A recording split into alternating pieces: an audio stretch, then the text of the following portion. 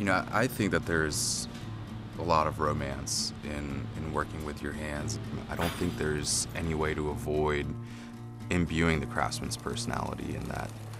And we see that as being the artful piece of making a pair of clothes. The person is touching it. When you buy something from an artisan, something that's handmade, you buy that piece because we start to demand something more rather than just the basic need of clothing ourselves. You get more value out of what you're getting, not just from a financial perspective, but I think also from a personal perspective. You're able to really connect with the piece that you bought. You can look at all the fade lines, you can look at all of the marks, all the tears, the stains, and hopefully there's a memory attached to that. Even just looking at it still, you can see that it has something to it, and I think that's when it becomes really clear that those little imperfections that give soul, give character, are really what makes us human and what makes us and what we make beautiful.